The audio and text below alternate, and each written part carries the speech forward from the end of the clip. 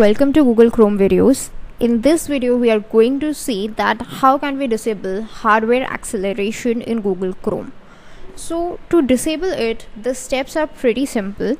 All you need to do is go to your Google Chrome browser, and once you have opened it, then you need to go to these three dots. So once you are on this, you need to search for the settings option. Click on the settings option. This will open the settings page for Google Chrome. Every setting related to Chrome that you want to customize, this is where you can do it. In the settings page, there is a left hand panel. From there you need to go to the advanced tab, which will show you the system option.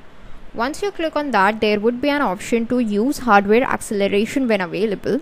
By default it would be blue colored. That means it's available, it's on. So if you just turn it back to a gray color, that means it's been off. Now once you do that, you need to click on this relaunch button so that it relaunches Google Chrome, and then the hardware acceleration would be disabled. That's all for this video. Thanks for watching.